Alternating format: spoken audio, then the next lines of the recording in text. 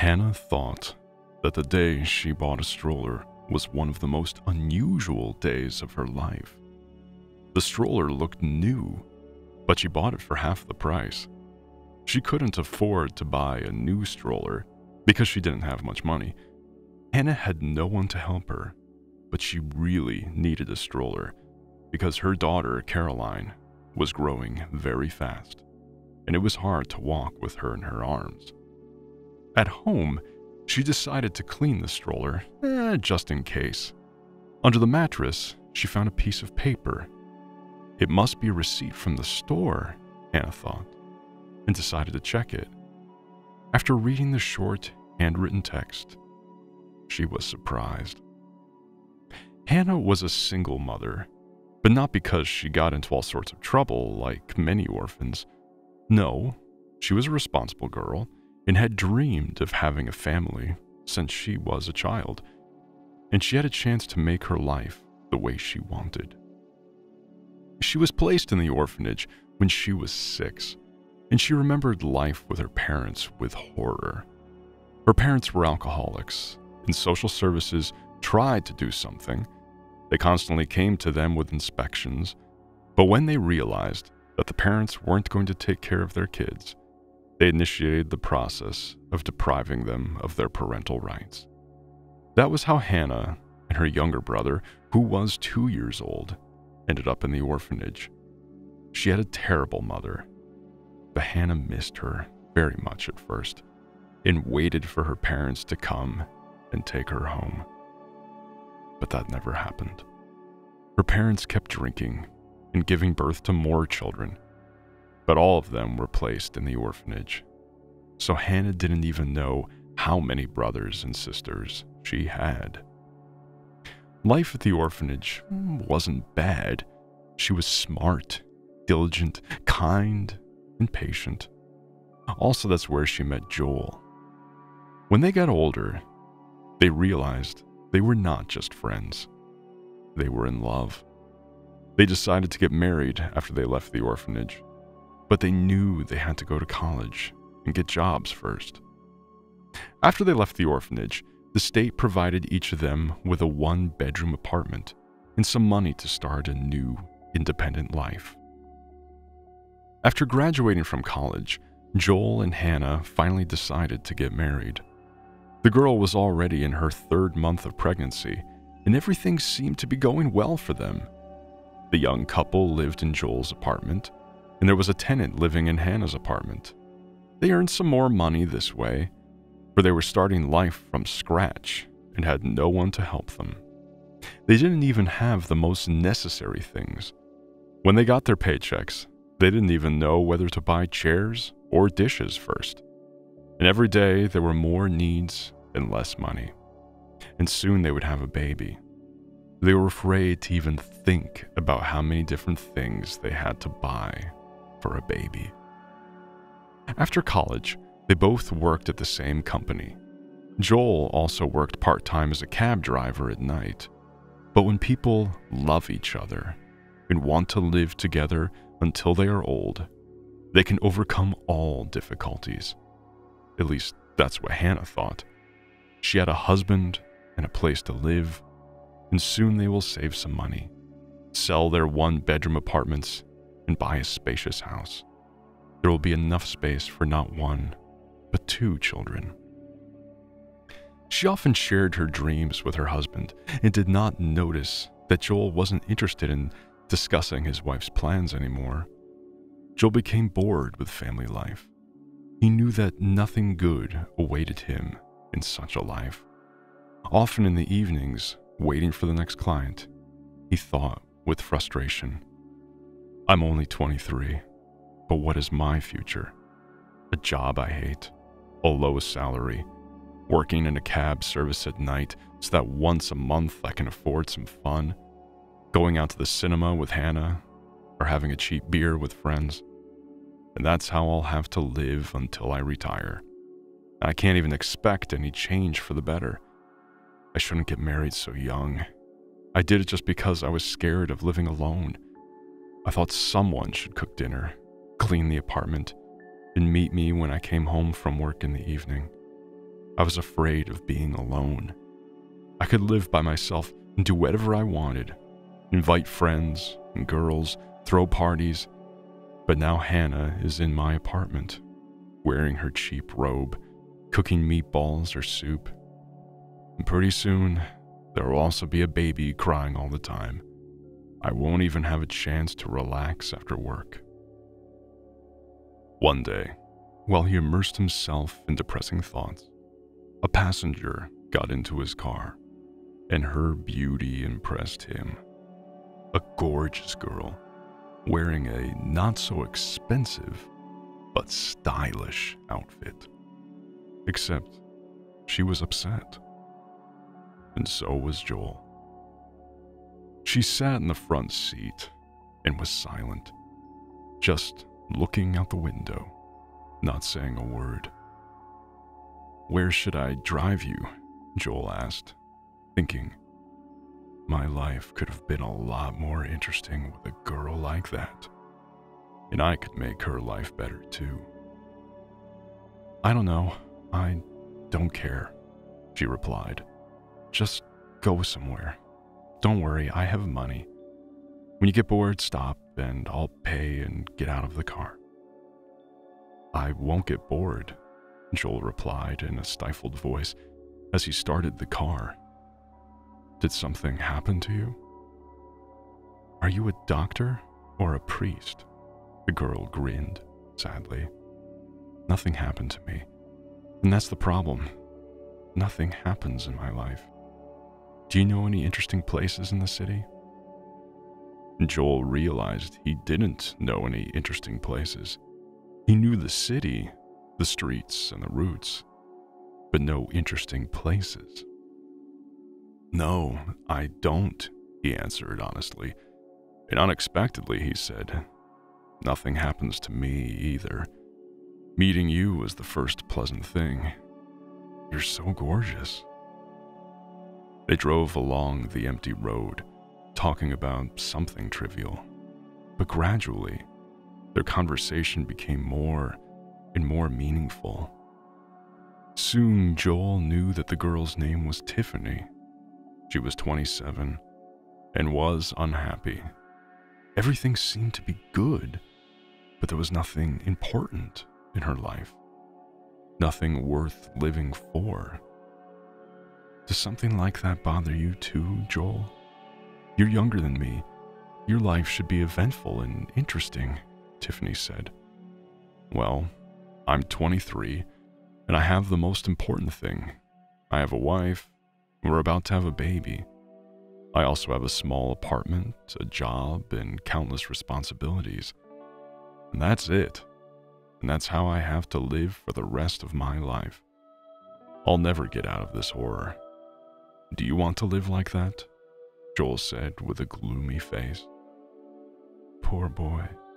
You just took the wrong path in life." Tiffany suddenly stroked his head. "How did your mother let you get married so young?" "I don't have a mother, and never had.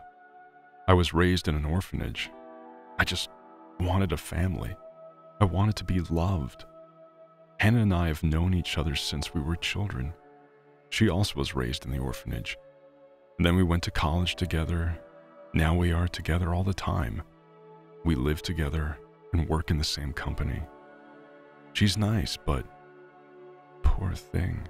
Well, it's not too late for you to make things right. You have time. The main thing is not to miss the chance," Tiffany whispered to him. Thus began Joel and Tiffany's affair. Even though Joel was about to be a father. At first, he hid it, and Hannah had no idea what caused her husband's mood swings. Joel kept making excuses about why he wasn't home all the time, and Hannah believed him. When he came home, everything seemed disgusting to him. He ate dinner that his wife cooked reluctantly and didn't want to answer her questions or even talk to her. As it turned out, Tiffany was living in a rented apartment, working for a big company, and fell in love with her young lover. And he got everything he dreamed of with her, And even more, she was caring like a mother. At the same time, she was a passionate and wise woman. He fell in love more and more every day. Hannah and the baby now seemed like a burden that didn't mean anything to him. Tiffany supported him and kept saying, "You don't have to worry about it, Joel. A lot of people get divorced. There's nothing wrong with that. After all, she won't be homeless. She's got the apartment, and you can pay child support. She should have thought about the possible consequences before getting married. She needed an older man, a wealthy man. But she married you. It's all her fault." The arguments of his mistress seemed more and more convincing, but Joel was in no hurry to tell his wife everything. Tiffany supported even this decision. "That's right. Wait until the baby comes. Pregnant women shouldn't be upset. Otherwise, she'll have a sick baby, and you'll be paying for that baby's treatment for the rest of your life." Sometimes, Tiffany said horrible things about Hannah and the baby, but Joel didn't care. He no longer felt anything for his baby and wife, only annoyance. He decided that right after childbirth, he would tell Hannah about a divorce. Then she would leave his apartment, and he would finally live happily with Tiffany. Finally, the day when Hannah was taken to the maternity hospital came, and Joel got great news. He had become the father of a beautiful baby girl. Well, his wife was no longer pregnant. No need to take care of her anymore. But he couldn't talk to her frankly now. He wasn't allowed into the maternity ward yet, and he didn't want to write a letter, so he just packed up Hannah's belongings for now. He bought a baby kit at the baby store with Tiffany's help, a romper, diapers, and a blanket. "Now no one can say that you didn't take care of the baby," Tiffany muttered as she helped him pack. "I hope you'll help her move all her things to another apartment soon.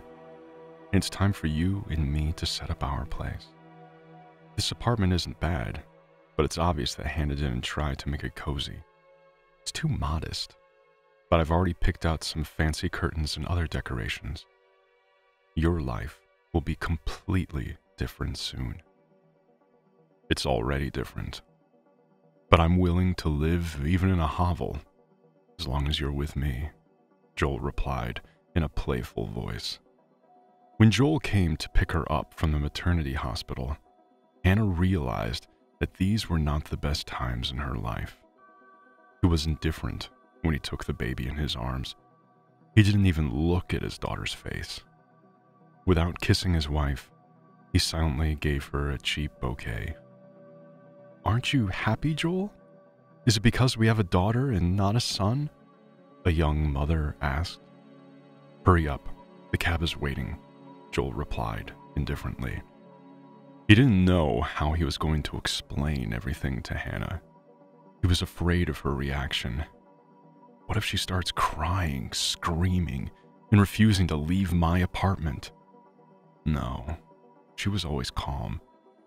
But they say things can change after the delivery. It's a good thing Tiffany's already there. Hannah won't make a tantrum in front of her, the man thought. He was afraid to be alone with his wife, so he asked his mistress to be there, and Tiffany agreed. When they entered the apartment, Hannah looked around bewildered and asked her husband, "Didn't you buy a crib and a stroller?" At this time, a smiling Tiffany came out of the room. "Don't worry, Hannah. We took care of everything. We bought the crib, but you'll have to buy the stroller and everything else yourself. Joel also bought diapers and toys, and even baby wipes, and he packed your stuff. Here's your suitcase. Come on, Joel, tell her," she encouraged her lover. "Yes, Hannah, we should get a divorce. This is Tiffany, and we are going to live here together. I mean, we already live here," Joel said. "I don't understand. What do you mean?" Hannah sat down in confusion. Is this a joke? Does this look like a joke? People get divorced. It's not a big deal. Now we'll take you to your apartment. You and your baby will live there, Joel replied indifferently. But there's a tenant there. You know about that, she reminded her husband. Ask him to leave the apartment. What's the problem? Kids grow up fast, so soon you'll be able to work again. Also, the state will pay your child support. If I get a chance, I'll help too. Don't make a tragedy out of nothing, please. But why are you telling me this only now? Hannah wondered. You were pregnant and he didn't want to make you worry. Don't you understand that? Tiffany replied. Okay, let's not waste time. I'll call you a cab. You need to have some rest. Feed the baby and do whatever you need to do. Also, Joel and I want to spend this evening together. Don't worry. We'll help you put your suitcase in the cab. Hannah sighed and said, Call a cab. You've already decided everything for me. Thank you for the gifts and for such a surprise to Caroline and me. This news was not shocking to Hannah, but still, it was not pleasant. But she hoped it was because of her pregnancy, that she was making it up, that everything was okay. She wasn't going to cry and beg Joel not to kick her out in front of this confident, beautiful woman. Tiffany had no plans to leave Joel and his wife alone, so Hannah had no chance to talk to him. Besides, she knew from Joel's behavior that he would not change his mind. He didn't even care about his daughter, calling her that baby. How will I survive on my own? And what will the tenants say? I can't kick him out of the apartment. The contract isn't over yet, Hannah thought. Meanwhile, a cab arrived. Joel and Tiffany took Hannah's bags to the car. Hannah followed them, and her daughter suddenly started crying. I told you we had to hurry. How long is she going to cry? Tiffany grumbled grudgingly. I hate it when babies cry. Calm her down somehow. I don't even want to think that if I hadn't met you, I wouldn't have listened to that baby cry for months, the young father whispered to the new love of his life. Soon they were standing in front of the door of Hannah's apartment. She had the keys, but she rang the doorbell. She didn't inform the tenant that she was coming, so she couldn't just enter the apartment. Joel and Tiffany brought the suitcase and crib and left in silence.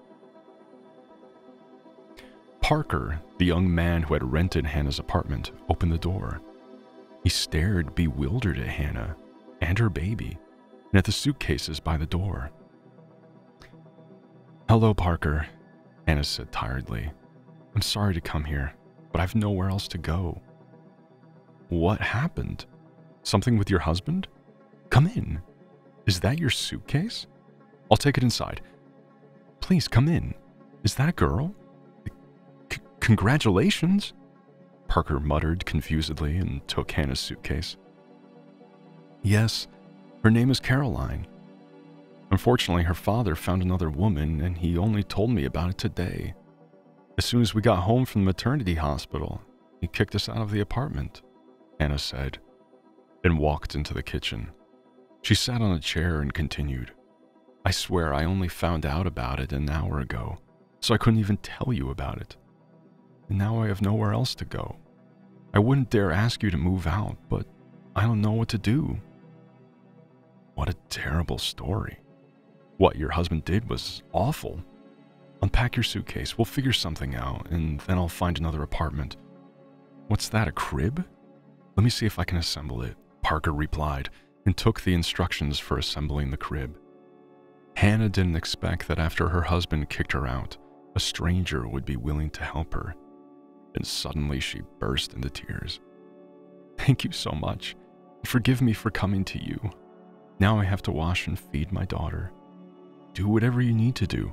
If there's anything you need, don't hesitate to tell me. I'll do everything I can. And now I'll assemble the crib. Don't you have a baby bathtub? Don't worry, there's a new large basin in the bathroom. It should be fine to bathe Caroline, the man told her. After the young mother fed her daughter and put her in the crib, she and Parker went into the kitchen and Hannah made tea. You know, Parker, Hannah began, you don't have to move out. You can stay here and pay half price. You'll live in the room and my daughter and I will stay in the kitchen. I'm having financial problems now and I don't think Joel will support us. It will take time to get child support and I can't even go back to work yet. So if you stay in this apartment, you will help me a lot. Caroline is very quiet. She won't bother you. No, we'll do it another way. You and Caroline will live in the room and I'll stay in the kitchen. I'll go and get a folding bed now, and don't worry, I'll pay you the same as before, Parker said without regret. No, you rented an apartment without such a burden, the woman smiled sadly. I don't want to cause any problems for you. Besides, maybe Joel will come to his senses and apologize, so Carol and I can go back home.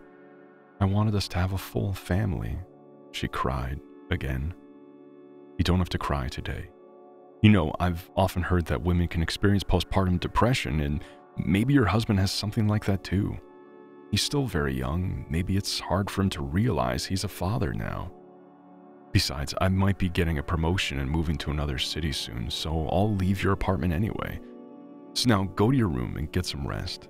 In the meantime, I'll go to the store and get a folding bed, the man mouthed and went to the store. An hour later, Parker came home with a folding bed, a cake, fruits, and flowers. I'm back. I bought some flowers, fruits, and vitamins for you. You need a little celebration, he said cheerfully. Wow, but you don't have to do that, really. Anna was confused and didn't know what to say. Well, why not? A new person has been born on this planet. Let's celebrate. Make Caroline be happy, and you too. Tears came to Hannah's eyes again. Caroline's father didn't even want to look at his daughter, but the stranger was already calling her by her name and even bought them presents. They began to live together in a one-bedroom apartment. Little Caroline did not know yet who these people were. She only smiled at those who cared for her, her mother, and this unknown man. Parker became attached to the baby and also tried to help Hannah. He often bought diapers and baby food. The woman accepted these gifts, but she was embarrassed because she understood that Parker was not even her friend. He was just a tenant. She even felt guilty. Parker had to sleep in the kitchen on a folding bed because of her, and now he was spending money to buy different stuff for Caroline. Parker, please don't buy any presents for us. I feel very awkward. I'm not even sure if I can ever pay you back the money you spend, the girl said embarrassedly. Hannah, none of that matters now. All that matters is that Caroline has everything she needs. When she grows up, she'll pay me back. In the meantime, make a list of everything I bought for her, the man joked. Caroline was growing up very quickly, and it was getting harder and harder to take her for walks without a stroller. Hannah considered buying a stroller, but when she saw the prices, she realized she couldn't afford one. Hannah always had to choose what to buy. There wasn't enough money for everything she needed. She didn't know how she would survive without Parker's help. She knew she had no one to ask for help. She had no relatives, only a brother and sister who still lived in an orphanage. She didn't want to ask Joel for help, nor could she go back to work soon. She didn't want to talk about the stroller with Parker. She thought he'd just go and buy it. He'd already spent too much money buying presents for her and Caroline. She would buy the stroller herself, a used one. It would cost half as much, and the condition should be good because mothers usually use it carefully. Looking for a used but good stroller, Hannah went to the local flea market where she found what she needed, a great stroller for half the price. When she came home, she immediately showed the stroller to Parker. Now Caroline has her own vehicle. Finally, we can go everywhere together. I just need to clean it. But why did you buy a used stroller? Why didn't you tell me? I wanted to buy a stroller, but I didn't dare because I thought you'd get mad. It's a good thing you didn't buy it. I would have been really mad, Parker. I'm not used to living on someone else's dime. I have some money left and I'm going to work later, Hannah answered, still in a good mood after buying the stroller. That's great, but still, if you need any help, just tell me. By the way, I have news. I don't know if you'll be happy. I've been offered a promotion and I'm moving to another city, the man said regretfully. I'm very happy for you. You've been dreaming of a promotion for a long time. Caroline and I are going to miss you, Hannah replied sadly. They became friends with Parker, and she enjoyed his company. Besides, she knew they had only survived because of Parker's help. Parker went somewhere, and Hannah, after feeding her daughter, began to clean the stroller. When she lifted the mattress, she found a piece of paper underneath. Previous owners might have left the receipt there when they bought the stroller. She took it, but it wasn't a receipt. It was a handwritten note addressed to Hannah. That is, the new owner of the stroller. And the content of this note was strange. The unknown man wrote, "Dear stranger, I'm selling this stroller because tragedy happened in my life. After a premature birth, my wife and I lost our son. There's an omen that you cannot buy anything for the baby before birth, and we bought the stroller long before our baby was born.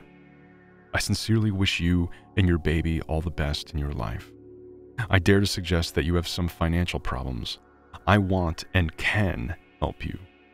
Go to the address below. You will find an old big oak near this building. In its hollow, you will find something that will help you get rid of your problems." Is this some kind of stupid joke? Thought Hannah. It's more like a spy game. Some old oak, a hollow. And what problem is he talking about? It's a little scary. But at the same time, it's interesting. I should go and see what's out there. I don't think anyone will be watching to make fun of me later. And even if they do, I don't see any problem. Yes, I'll go there. I won't say anything to Parker, and he's leaving anyway. It's too bad we won't see each other again.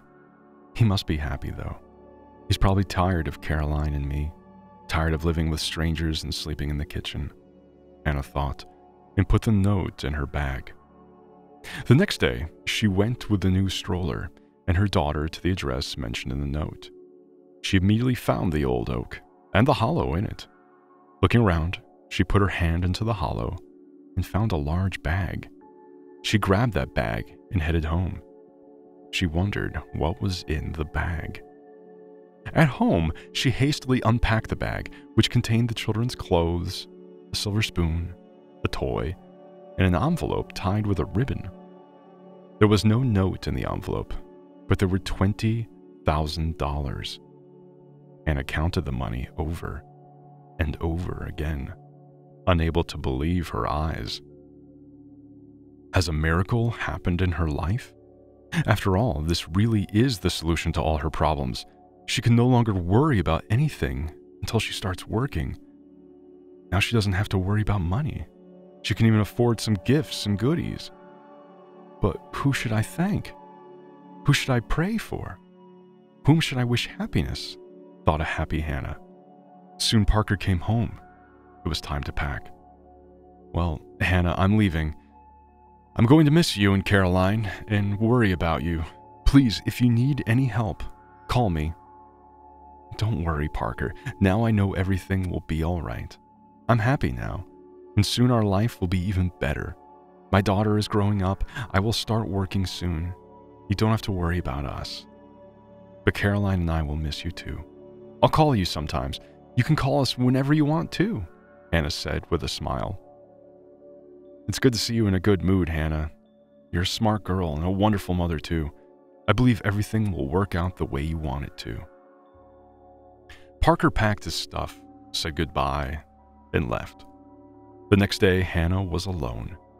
There was no Parker by her side, but she was no longer that scared, lonely girl. Now she was a confident, strong woman. Hannah did not spend the enormous sum of money that had come so unexpectedly, all at once. She spent the money slowly and wisely, realizing there would be no more miracles. She would have to rely on herself. She filed for divorce from Joel and for child support. It was time to go to court. Hannah asked a neighbor to babysit Caroline for a couple of hours. Mrs. Gibbons was an amazing, kind, sympathetic woman. Her son had a family and moved to another city long ago. The woman rarely saw her grandchildren, so she was always happy to babysit Caroline. In court, Hannah met her ex-husband for the first time in a year. He was depressed and nervous. He didn't even ask about the baby and tried not to look at his ex-wife. But she didn't care anymore. The man was out of her and Caroline's life. It was obvious that he didn't want to pay child support. He even tried to dispute paternity. But to do that, he had to do a DNA test at his own expense. And it was clear that Joel couldn't afford that. Meeting Hannah on her way out of the building, her ex-husband said angrily, "Why are you bothering me with your child? What do you want from me? I haven't thought about you for a year. Couldn't you go on with your life and not bother me? Do you really need my money? Or it's just revenge? You have a new coat, a new haircut, and expensive boots, but you keep pretending you're just a poor girl who was kicked out by your husband." "Yes, I can afford new clothes, and not only that, but you must pay child support," Hannah replied, and walked out of the building. Now she didn't understand why she had loved this man for so many years. Now, her love for Joel, her resentment toward him, and even all thoughts of the dream about a happy family were gone irretrievably. Even before she found the treasure, she had cut her ex-husband out of her life. And now she was only afraid of the future, of possible financial problems. But after the unknown man gave her such a gift, fear of the future gradually faded away.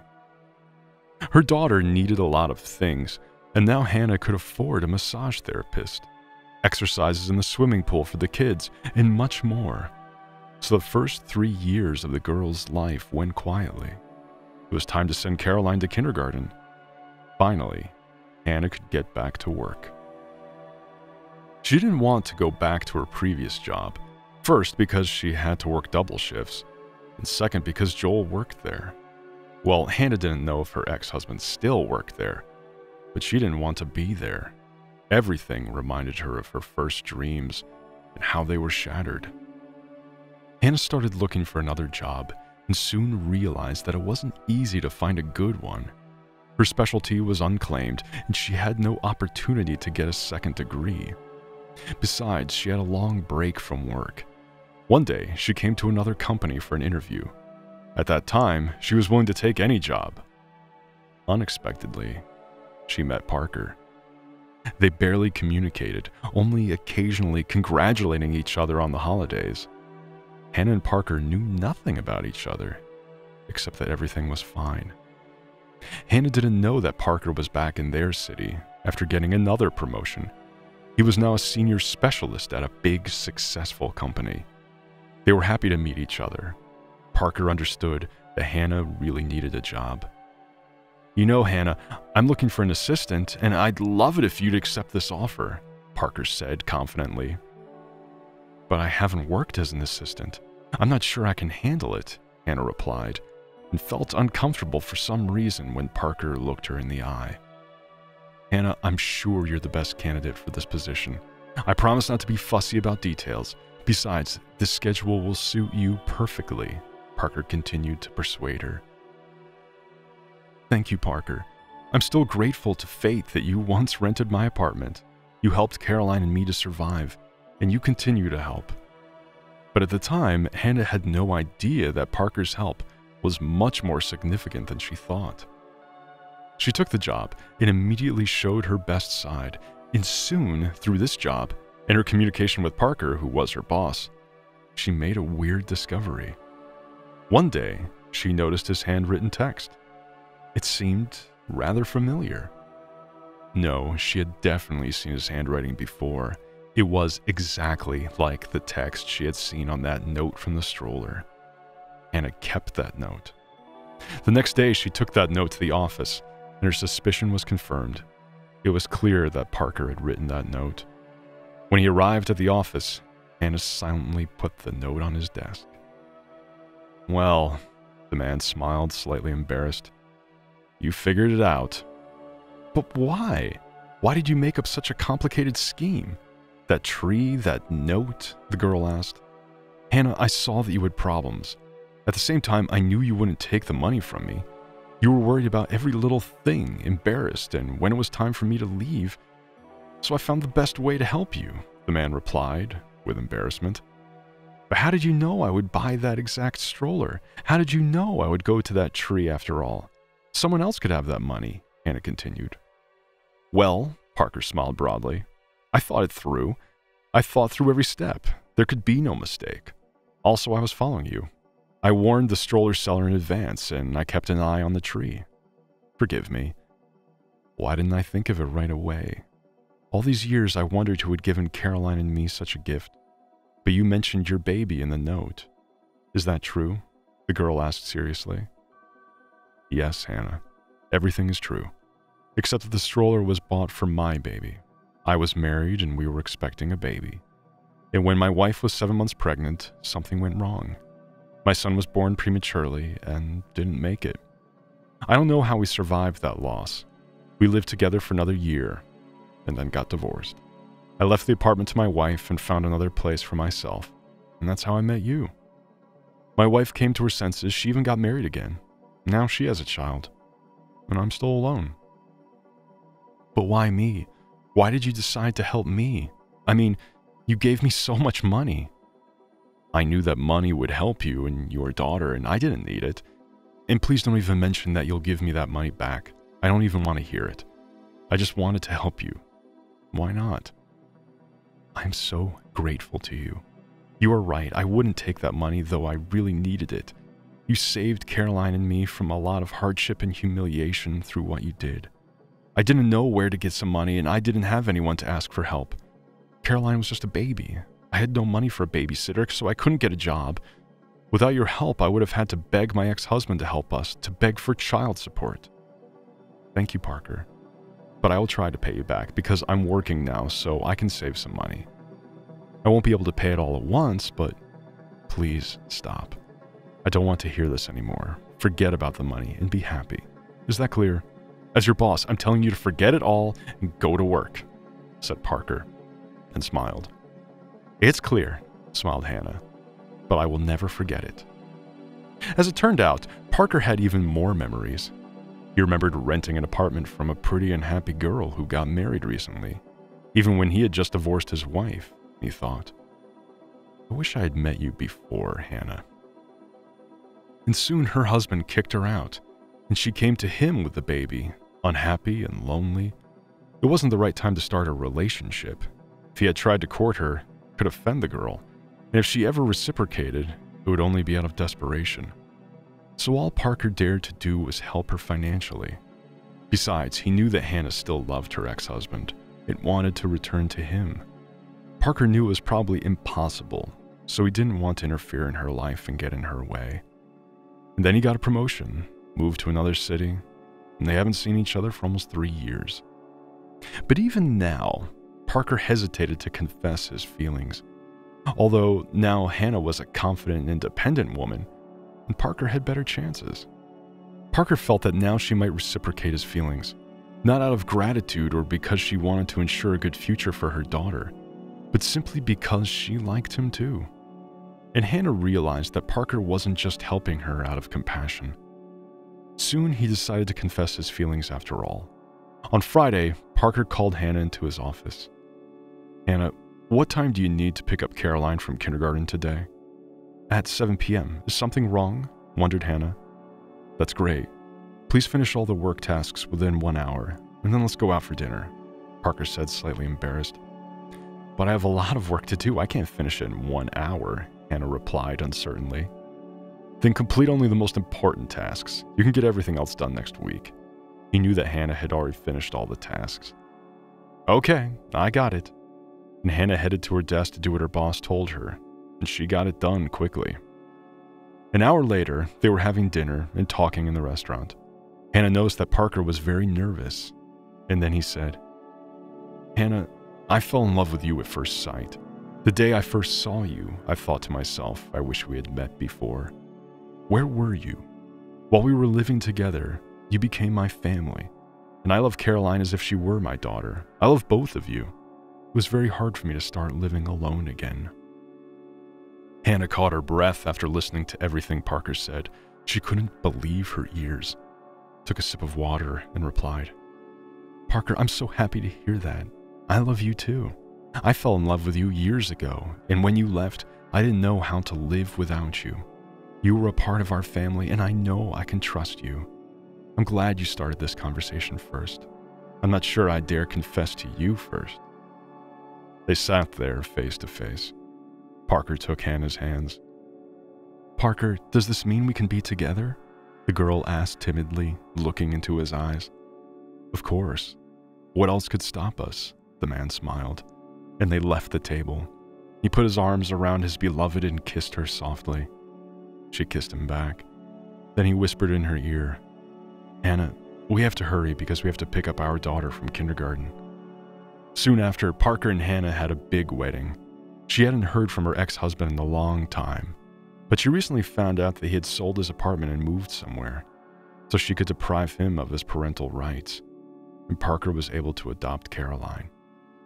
The girl began calling him daddy from the first day, and she loved him as if he were her biological father. Perhaps someday she will learn the real story of her family, but it will never change her attitude toward her parents.